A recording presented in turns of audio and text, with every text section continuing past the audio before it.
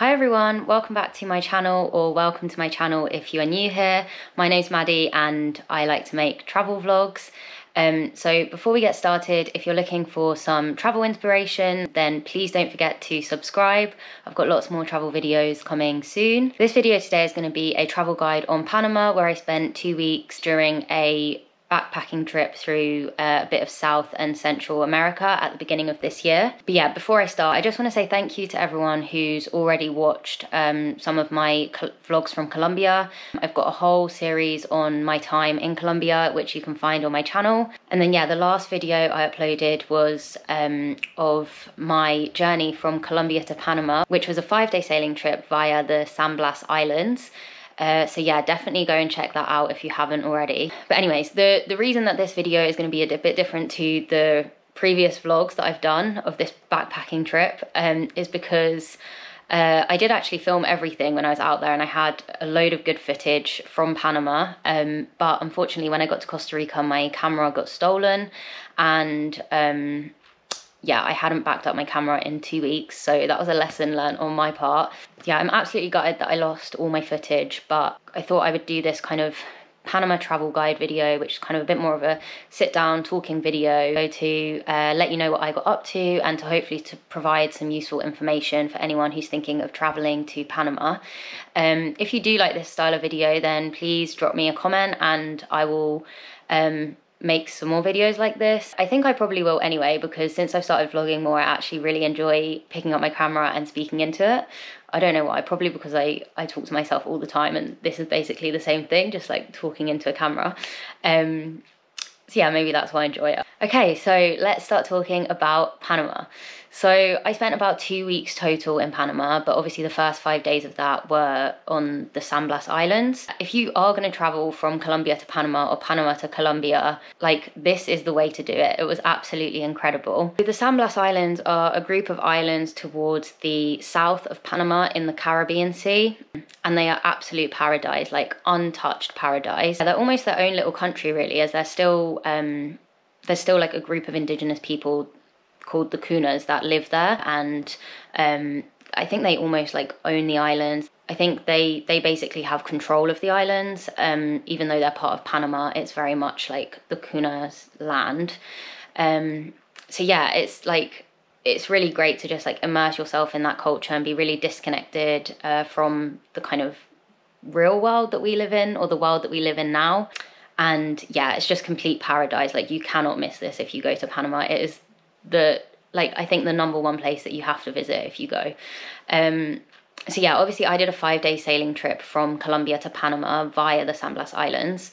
So that was, we spent 3 days kind of traveling around the islands, visiting different islands. Yeah, obviously there's like over 360 islands, so we didn't visit them all, but we visited maybe like 6 or 7 islands and saw loads on the way when we were passing through. They're really tiny islands, like some of them are literally just like 3 palm trees and a little bit of sand, even if they have that, you know. And then like even the biggest island is still, you can probably walk from one side to the other in like half an hour, maybe less than that. They're like really small islands, just like complete paradise in the middle of the ocean. If you want to know more about the sailboat trip, definitely check out my last vlog that I did. I'll link it in the description below. There are also alternative options for visiting the Blas Islands. So if you think this sail trip isn't really your thing, there are other options to visit them as well. The main other competitor to Blue Sailing is Blas Adventures, which is like a speedboat to get from, you take a speedboat either from Panama to get to Colombia, or from Colombia to get to Panama, and you go via the Blas Islands, but you actually like sleep on the island. Yeah, that sounds kind of cool as well. Also, if you're just visiting Panama, then you can do day trips from Panama City, and you can also do like multi-day trips on boats and things, just that, you know, leave from Panama and return to Panama. yeah, so there's lots of options. Okay, so let's move on to Panama City. So after the 5-day sailing boat trip and visiting the Blas Islands, I then arrived in Panama City. I must admit this wasn't my favourite city, but I had a few friends there, and obviously all the people who were on my sailboat trip, they were also going to Panama City. So I had planned to stay a few days. We were also there when a carnival was on in Panama City. I'm sure it has nothing on like Barranquilla Carnival or Rio Carnival, but it was still fun and like cool to just kind of experience the atmosphere and see the parade and stuff. So things to do in Panama City. Definitely take a walk around the old town. It's kind of got like Cartagena vibes in terms of like the colonial architecture. There's still like pretty buildings and nice rooftop bars and nice view of the ocean and the kind of like modern city as well. But yeah, it kind of, I think it lacks a bit of atmosphere compared to Cartagena, especially when I was there anyway.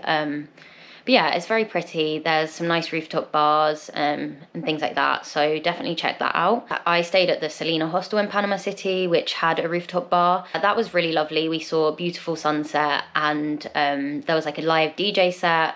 So yeah, it was good atmosphere. They also do food up there as well. So yeah, I would recommend going there. Shopping is another thing to do in Panama City. There's loads of shopping malls there and it really feels like a Western city. Or if you're on like a long backpacking trip, then it's probably a good place to like maybe, I don't know, pick up some new clothes or like replace your broken things, I don't know. So yeah, another thing to do is to, of course, visit the Panama Canal. So we went to the Miraflores lock. There's a viewing platform there. It is expensive for like what it is. So I can't remember how much we paid, but I think it was around like maybe $35. And it includes, you watch a movie for like 45 minutes about the history of the canal and the engineering behind it. And what it's used for and stuff like this. And then you also have access to the viewing platform, which you basically just watch the boats kind of go through the lock and pass through the canal.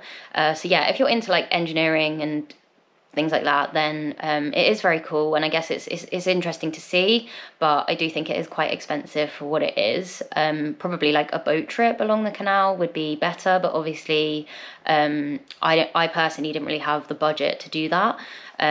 But if you do, then I think that could be a good option, because I guess you maybe see a bit more. It is cool to see like how the levels in the water change and watch the boats go through and stuff at the lock. Also, Panama City is a good place to do like day trips from. So as I said before, you can do a day trip to obviously the Blas Islands, or you can use it as kind of your base to start there, visit the islands and come back. Or you can also do a day visit to, they've got quite a few national parks around the city. So we went to one called, I think it was called Metropolitan City Park, and it wasn't too far out, but we still saw quite a lot of like wildlife and nature, and yeah, it was just like a really nice day trip to sort of escape the city and be more in like nature. But I think there's also a few more that are like more deep into the jungle, when you, I don't know, you might even be able to see like more animals and things like monkeys and sloths, which you could see that at the Metropolitan Park as well. We were just unlucky and didn't see any, but we also didn't like have a guide or anything, so maybe that was also why. So overall, Panama City was really fun. I had a good time with my friends there, but I definitely think it's not a city that I will go back to if I don't need to. And yeah, it's also quite expensive for like what it is, I think, compared to other Latin American cities, which are quite similar. You can definitely find ones that are cheaper, but yeah, I guess it's always good to experience things for yourself and make your own opinions. So that was just my opinion. Definitely go and check it out for yourself and form your own opinions of the place. So Bocas del Toro. So after Panama City, I headed straight to Bocas del Toro. I got a night bus from Panama City to Bocas, which wasn't the most comfortable, as the driver decided that he wanted to turn the aircon on like really high. So I had leggings on and a jumper on, and obviously like socks and shoes, and like a little windbreaker jacket, and I was still freezing. Like I was like curling up in a ball to try and keep warm. So yeah, it wasn't the most comfortable night bus I've been on, but you know, it got me from A to B, and I saved a night's accommodation because I was on the bus instead. But yeah, Bocas del Toro. This is another group of islands, but in the north of Panama. I'm not sure how many islands there are in Bocas del Toro, but there's like a few main ones, and they're all like relatively big in size, or at least bigger than the San Blas Islands. So Isla Basimentos is the main island. That's the island where like the main town is. That's where the cash points are. That's where bars are, restaurants are, all these kind of things. So I would definitely recommend staying there for a few days, just because like you kind of get the atmosphere of the town, so you can kind of experience a bit more, I guess, instead of just, I guess it depends what you want, but like if you're looking for like more of just kind of being isolated on an island with nothing there, then choose one of the other islands. But if you kind of want somewhere where you can easily access everything and you also want kind of a bit of a lively atmosphere, then yeah, definitely stay on the main island. Or you can do tours and get water taxis to all the other islands, and they're not far away from each other. So I think the maximum journey we did was maybe like an hour on a speedboat to the furthest island away, which was Isla Zapatillas. Yeah, it's not that far to travel between the islands, and that it's all doable from the main island. If you do have a bit more time as well, I'd recommend maybe spending, like I did, I spent a few days on the main island, and then I spent a few days on another island. Day trips from the main island that we did include, the popular ones would include a trip to Red Frog Island, which is basically, there's a beach there, and there's basically like loads of red frogs on the island. We actually really struggled finding a red frog, but everyone kept telling us that they'd seen loads, so maybe we just weren't looking well enough, I don't know. But at the end of our time on the island, we literally spent an hour going around just looking for these frogs, and we did find one. So sorry, my camera just turned off for a second, but yeah, it was worth it in the end. We finally saw a frog, and mission complete. We also saw a sloth, which was cool as well. So yeah, 2 for the price of 1. Yeah, and then another day trip you can do is a day trip to Zapatilla Island. I think this is the island that is the furthest away. Yeah, we ended up doing a tour which was $30 US, but it's kind of a it's more like, it's like a day trip basically, and you visit a few different places before then visiting Isla Zapatillas. And kind of spending a few hours there just like relaxing on the island and exploring, doing whatever you want. So we stopped to like see some dolphins, and we went snorkeling, and I'm really gutted I don't have the footage, but someone who I met did send me some of their footage, so I will insert that here now. So yeah, we went snorkeling, which was really cool. We didn't see anything like crazy when we were snorkeling, but we saw some beautiful coral reefs, some quite big fish, nothing crazy, but like it was really cool, really beautiful. And then we also saw the dolphins, and we saw starfish as well. So we went to like specific locations which had lots of starfish. But that brings me on to my next point, which is another day trip you can do, which is actually on the main island, is you can visit Playa Estrella. So yeah, we just took the bus from the main town, and it's just at the other side of the island. So I think the bus was maybe like 40 minutes or something like that, and it was pretty cheap. And yeah, it just takes you to the other side of the island, and that's near Playa Estrella. It's a small walk there, but and also Playa Estrella is Starfish Beach, sorry. It's basically a beach which has like, there's just loads of starfish there. There's tons. It's like a really, really lovely, beautiful crystal clear sea, and starfish everywhere. So yeah, definitely do that. It's a really cheap day trip, and you get to see loads of starfish. Whilst you're in Bocas, I would really recommend staying at the Bambuda hostels there. So they have 3 there, all on different islands. I stayed on the one on the main island, and for a few days, and then I went to their other one called Bambuda Lodge, which is on Isla Solarte.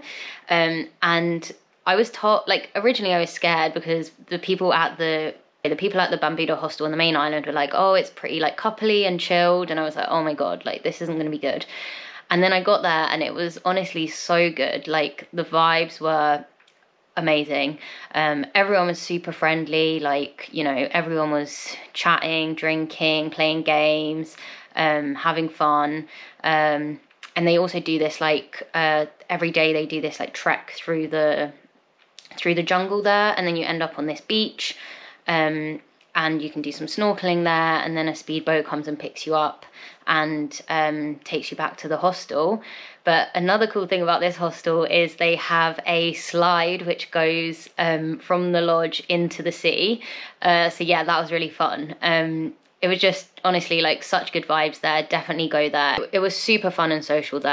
I would definitely recommend it. I've also heard good things about Aqua Lounge and the Selena hostels there too, because there's one on Red Beach and there's one on the main island. See, I didn't really visit that many places in Panama just because I was tight on time, and the bus situation in Panama isn't great, which I'll get into a bit later. But obviously before going and when I was out there and when I was speaking to people, I researched into a few other places that also sounded really interesting to me. So I'll mention them here. The first place is Santa Catalina. And I know I really wanted to go here, but I didn't have the time, and the buses, it was too difficult for me to get there in the time that I had. But yeah, so Santa Catalina is on the Pacific coast of Panama, and from Santa Catalina you can visit the island called Cueva. And apparently this is like the most amazing snorkeling ever. I actually kind of regret not going now. I wish I spent 2 days on the bus just to experience this snorkeling. But yeah, definitely check that out if you've got the time. It looks incredible. I don't know, you probably only need like a few days there. But yeah, it looks really cool. There's also quite a few other little surf towns on the Pacific coast. So I think one I've heard of is Playa Venao. But yeah, I think there's quite a few like chilled surf towns if you're into that. Also Boquete is another place to check out. It's kind of in between Panama City and Bocas, in the center of Panama, like not near the coast. I think it's a bit more kind of like you know, there's like mountains around, and you can do like extreme sports there, like zip lining and things like that, and hike to various places. So I've heard it's similar to La Fortuna or Monteverde in Costa Rica, which I was planning on visiting. So I kind of just skipped Boquete. However, it did look really beautiful. I had some friends who went there and they said they had a really good time. And I'm not sure whether maybe you could get things like zip lining for a bit cheaper than you would in Costa Rica. But yeah, also seems like a really cool place to check out. Okay, so getting around Panama. In Panama City, you can use Uber. I think that is probably your best option. It's usually cheaper than the yellow taxis, and I always feel safer in an Uber because obviously you have the driver's details on the app, so you know like what car you're getting in, you know who your driver is, and it's all kind of gone through the Uber app. So yeah, definitely use Uber if you're in Panama City. For traveling between cities, the primary mode of transport is buses. But yeah, the bus situation in Panama is a bit frustrating because you can't book your buses online. Or I found it really hard to even find timetables of the buses online. So you actually have to go to the bus station to purchase your tickets, which becomes a bit frustrating when you're on a schedule, or you know you're tight for time, or you have a backpack with you and you don't know if you're actually even going to get a seat on this bus. I think a lot of the time they are like smaller buses and you will usually get a seat. However, I have had experience where the buses going from a specific location to another aren't that frequent, and so there might only be like 2 a day, and I did actually didn't get a space on one bus when I was this wasn't actually in Panama, but it was the same situation in Costa Rica. I didn't actually get a place on the bus, so then I had to get another 2 buses to get to the place where I needed to then get another bus from. So it just makes things a bit more difficult and not really ideal. But yeah, there is buses available from like different cities, and it's obviously the cheapest way to travel between the cities. So yeah, just be aware that you can't purchase the tickets online. I really hope they change that because it's really stupid, but yeah, that's the situation there. Shuttle buses are also another option. There's a few companies that run shuttle buses between different cities, or hostels that run shuttle buses between their different hostels and things like that. So that's also another option. Obviously it is a bit more expensive, so I think generally you're looking at $30 for like the cheapest shuttles. for one ride between cities. And finally, flying is also another option. I know people often fly from Panama City to Bocas del Toro, or like near there. Obviously that's just a bit more expensive, but probably if you're just visiting those two places, it might be the best option for you. Finally, let's move on to costs and budgeting. So yeah, it's a bit difficult for me to say exactly how much to budget for Panama, because obviously like 5 days of my trip was spent on the sailboat, which I think it probably is a bit more expensive as to what you'd pay if you just went from Panama, but I'm not sure. I haven't looked into those options. And I also think there's like various options available, you know, like if you want like luxury, then obviously you're going to pay more. Yeah, when I arrived in Panama, I then budgeted, like I really wanted to spend £50 a day, like have £50 a day as my budget. But yeah, my light has broken, but it's okay. I'll just continue it like this because we're at the end of the video. Okay, we've got a makeshift little light. So I budgeted £50 a day, but I actually ended up spending about £60 a day. Yeah, Panama is quite expensive, and I definitely had a shock from coming from Colombia to Panama. Things like accommodation are going to cost you, like if you want like at least a decent hostel, it's going to be at least like £20 a night. And that was kind of a minimum, really. Yeah, and then like transport, food, things like that are just a lot more expensive than they are in Colombia. So yeah, I ended up spending about £60 a day, which was, I think, in total 500 for the extra week and a half I was there. I really wasn't prepared for how expensive Panama was going to be compared to other Latin American countries. So that is just a warning. I also thought I'd mention that I use the Travel Spend app to track my budgeting. I would really recommend this app. Before this big backpacking trip, I never really budgeted my holidays. So yeah, this app has really helped me to keep on track of my spending. You can like set yourself a daily budget. So say for like 2 weeks, you plan on spending £60 every day. It will like calculate the total. And then when you put in like all your spendings, it will then kind of, it will calculate for you how much over you are or how much under you are and how much left you have to spend. Again, it's called Travel Spend, and I think it's available in the App Store, and I think it's also probably available on Android as well. I've just got the free version. There is a version that you can pay for, but yeah, the free version is fine for me for now. So yeah, that is the end of the video. Thank you so much for watching, and I really hope that this has provided some useful information. I hope it's given you lots of advice and tips for if you're planning to travel to Panama. And if not, I hope it's inspired you to maybe take a visit there. It is a really beautiful country. It's definitely worth a visit, especially the islands. And yeah, so if you did like, please don't forget to like and subscribe and leave a comment down below. I will really appreciate it. So yeah, also my next vlog will be on my time in Costa Rica. Subscribe to get a notification of when that will be out. Thanks again for watching, and I will see you in the next one. Ciao!